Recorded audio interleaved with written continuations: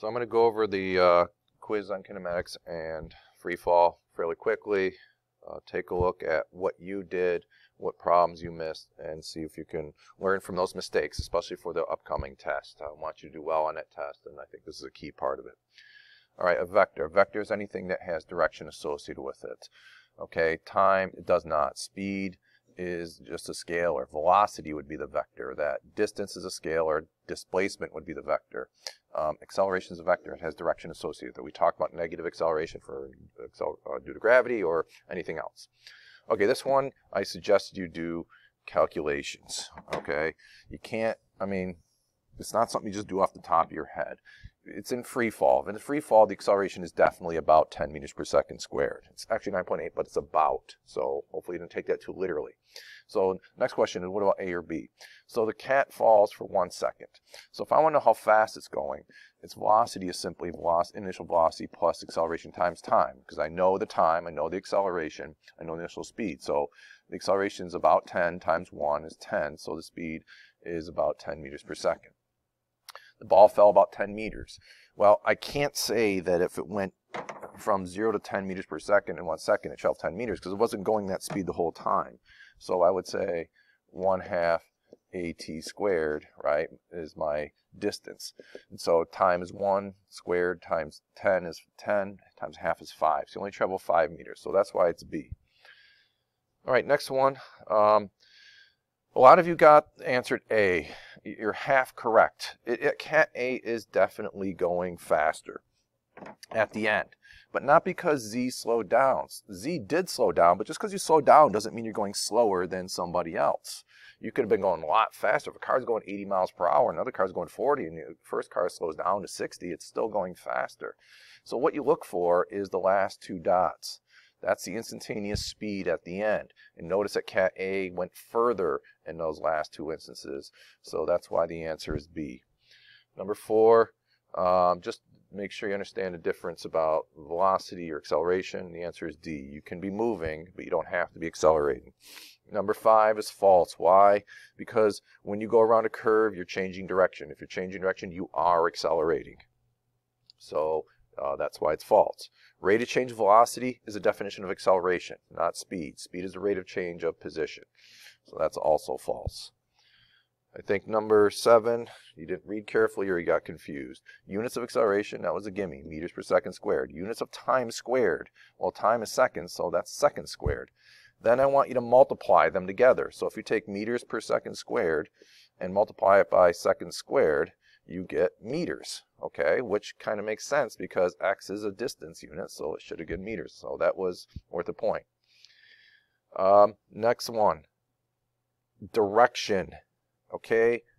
Describe how the direction, many of you did not answer about direction. You just said it's increasing or decreasing. I didn't ask that, okay. So while it's going in the air, the velocity is decreasing and the acceleration is constant. That's not what I was asking. The point is the velocity, it's moving up. Okay, its velocity is up, so that's a positive velocity. Or you could have said up. And the acceleration, if it's slowing down, then it's accelerating down. We know it's always accelerating down. It's in free fall, so you should have said acceleration is down or negative. I would accept it either of those. So please read carefully. Okay, this is a kinematics problem. This is VI. This is VF. You're given a distance D. I want A. So you just go to your reference tables, look at them. There's an equation that says VF squared equals VI squared plus 2AD. So A is going to be, I'm going to put it in the numbers. It's going to be 18 squared minus 6 squared all over 2 times 30. You do the math, you get 4.8 meters per second squared. Okay, so if you did A is delta V over T, you don't have any time. Don't force 30 into the time equation. Don't make equations up, because that's what I saw with some of you. All right, this is a 2-part problem. You have a reaction and then you have a braking.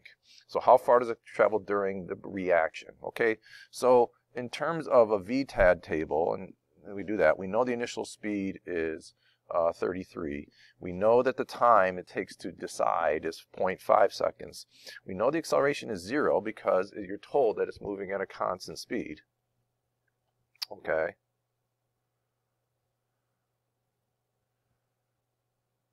So he's just reacting, so you're not accelerating. And his foot's not on the brake, so that's why you know the acceleration is constant. So the distance is simply a velocity times time, 33 times 0.5. So in that time, he goes 16.5 meters.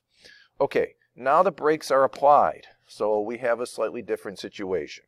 So if I do a VTAT again, I'll just do it in this space here, the initial speed is still 33. The time we don't know. Okay, you can't say that it's 0.5 seconds. That was just during the time to react. The braking is a separate thing. We know to do the acceleration, the braking is negative 5.2 meters per second squared, and we know that final velocity is 0 because we're coming to a rest. So if I want distance, I would use the equation v squared equals, or vf squared equals vi squared plus 2ad, and I could solve for distance. If I put in the numbers, I should get about 107 or so meters, or 100, some small number in the hundreds. Okay, so then the answer to this is no, because if I add this and this, it's less than the 1. So if you got the wrong answer here, but still answered no, you weren't penalized. All right, so we have a free fall problem. We have VI. We know it's that. How much time is it before it reaches the top? What do we know about the top of this trajectory? We know its final velocity is 0. And so you also know, because it's free fall, the acceleration is negative 9.8. So you've got 1, 2, 3 pieces of information. Looking for time. What equation? VI plus AT. So I can put in 0 equals 20 plus negative 9.8 times time, and time is going to be negative 20 divided by negative 9.8, which is about 2 seconds, 2.04 seconds or something like that. Pretty straightforward. What's the acceleration at the top? It's still accelerating. It's still in free fall. So you should have put 9.8 meters per second. Negative is fine. If you didn't put that, I didn't count off. But it's not 0. What's 0 at the top is its speed. So then I asked, air resistance becomes significant. We talked about that. There was a tutorial. What happens to its velocity? It reaches terminal velocity, something like that, becomes constant. Okay, so it's not going to keep gaining speed the whole time. It eventually reaches a maximum speed. So if you said something like that, that's a point. What's going to happen to the acceleration? Well, if you're moving at constant speed, the acceleration is 0. So you're not going to be in free fall the whole time if air resistance is significant. Okay, so it was a 24-point quiz. Hopefully you can learn from that. Don't repeat the same mistakes for the test.